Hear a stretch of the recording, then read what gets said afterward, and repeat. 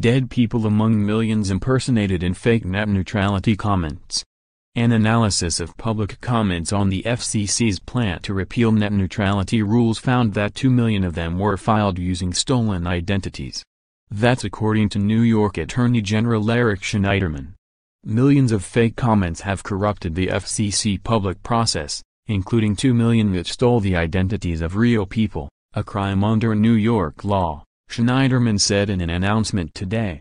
Yet the FCC is moving full steam ahead with a vote based on this corrupted process, while refusing to cooperate with an investigation. Some comments were submitted under the names of dead people.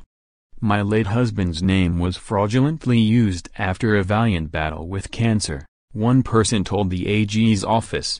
This unlawful act adds to my pain that someone would violate his good name. Schneiderman set up a website where people can search the FCC comments for their names to determine if they've been impersonated. So far, over 5,000 people have filed reports with the Attorney General's office regarding identities used to submit fake comments, the AG's announcement said. Another person quoted by Schneiderman's announcement said a comment was posted in their father's name more than a year after his death. This comment was made under my mom's name, another person said. She passed away several years ago from cancer. This is sickening. While the 5,000 reports provide anecdotal evidence, the AG's office performed an analysis of the 23 million public comments in order to figure out how many were submitted under falsely assumed identities.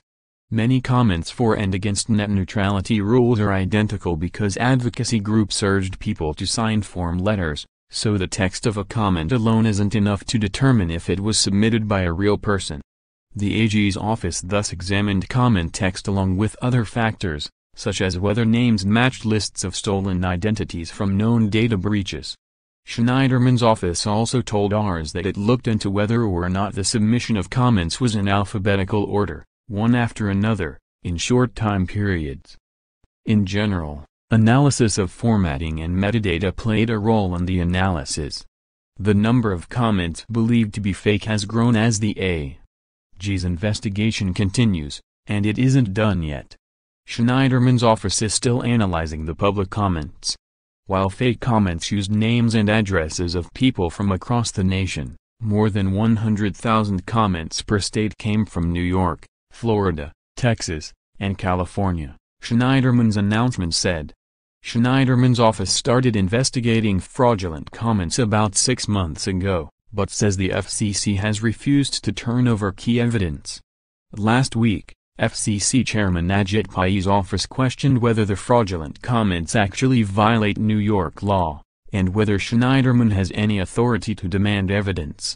Schneiderman also wrote a letter to the FCC today. It said, "One might expect a federal agency to harbor a great deal of concern when faced with strong evidence of a massive fraud uncovered by multiple sources, including, most recently, The Wall Street Journal, that appears to have thoroughly infected its most important rulemaking since the establishment of net neutrality more than a decade ago." Yet, over the objections of a growing bipartisan coalition of over 30 members of both houses of Congress, 18 other state attorneys general, and FCC commissioners Jessica Rosenworcel and Mignon Clyburn, the commission's leadership appears determined to proceed with its December 14 vote. Moving forward with this vote would make a mockery of the notice and comment process mandated by the Administrative Procedure Act and reward those who perpetrated this fraud in service of their own hidden agenda. The FCC claimed that turning over Internet Protocol addresses would violate people's privacy. But Schneiderman said his office has repeatedly stated that it would keep such records confidential, as our agencies have done when sharing sensitive information previously. Examining such records is routine in Internet crime investigations, he wrote. We asked Pai's office for a response today and will update this story if we get one. Commissioner Rosenworcel once again called for a delay in tomorrow's vote to repeal net neutrality rules.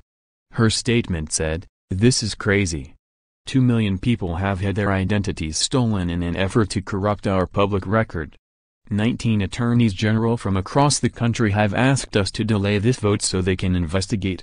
And yet, In less than 24 hours we are scheduled to vote on wiping out our net neutrality protections. We should not vote on any item that is based on this corrupt record. I call on my colleagues to delay this vote so we can get